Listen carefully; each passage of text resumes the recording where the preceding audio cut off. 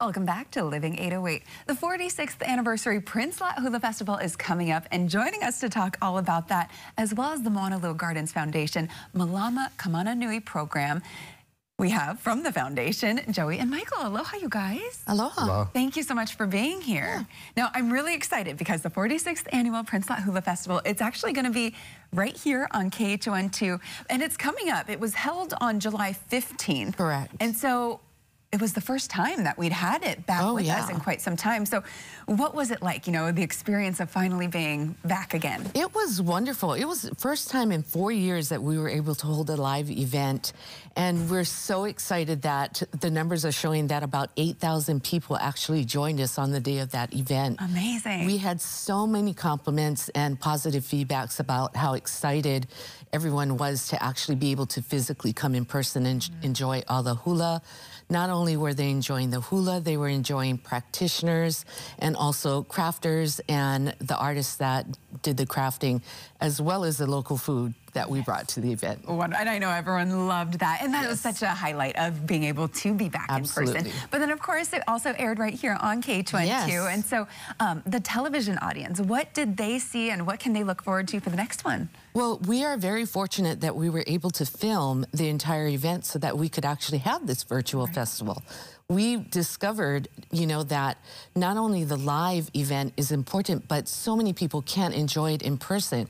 So bringing it to television to offer it to thousands more, you know, across the state and maybe even beyond the state is exciting for us. So they should expect to experience the best elements of the festival.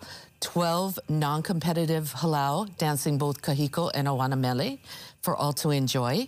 They also will have an opportunity to observe us awarding the Malia Kau Award to Kumuhula Pohai Souza, who is the founder of, let me get it right, Kamamo Oliko Lehua.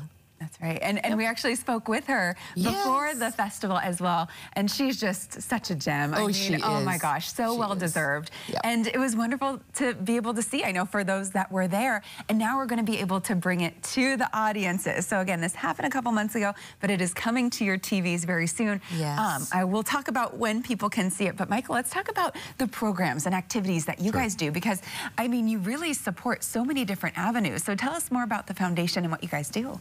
Certainly. So the foundation's kuleana has always been to protect the culture, the stories, and this cultural significance of Kamana Nui Valley, which is nestled in the back of Moanalua.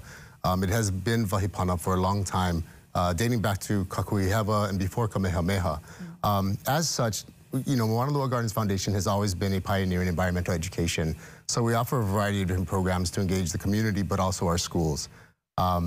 We offer a variety of field trips out in Kamana Nui Valley for grades K through 8, where they can learn about plant identification, they can hear mo'olelo of the area, and they can really just engage and really develop that sense of place, the sense of self, and then really their sense of place within their own communities. Yeah, we're looking at some of the pictures from it. It looks like they have, oh, that's one of those weather sensors, right? It's an environmental meter, yeah.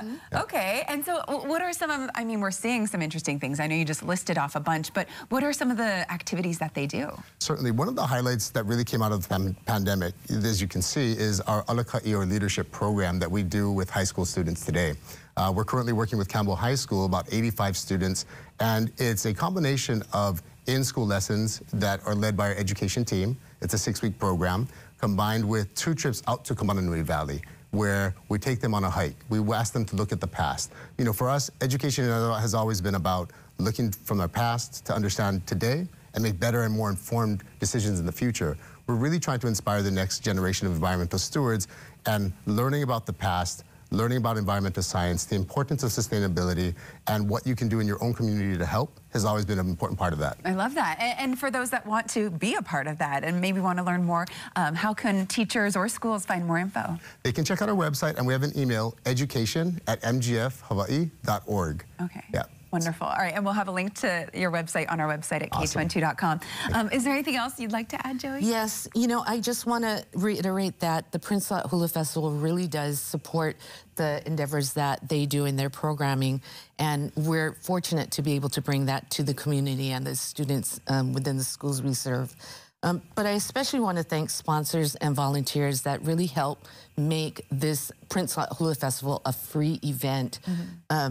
A big mahalo to presenting sponsor 7-Eleven Hawaii, Office of Native Hawaiian Relations, Department of the Interior, Hawaii Tourism Authority, National Endowment for the Arts, Kamehameha Schools, Office of Hawaiian Affairs, Bank of Hawaii Foundation, City and County of Honolulu, Hawaiian Airlines, Royal Hawaiian Center, the Queen's Health System, Care Hawaii, and so many more. Wonderful. And there are, and of course, it really takes a village to put something like this together. We couldn't be successful without, you know, everyone, and the volunteers. Amazing. Wonderful. Amazing. Love to hear that. Okay, and what are the details? When can people watch right here on KHON? October 19th from 7 to 9 p.m. Okay, make sure you tune in. Again, that's going to be coming up just a couple weeks away. Yes. And we'll have all the details as well online. Thank you both so much for joining us. Thank you so much. Congratulations, because I know the event went so well. So I'm really excited to be able to bring it to the masses. And thank you for all that you do. Absolutely. All right, great work.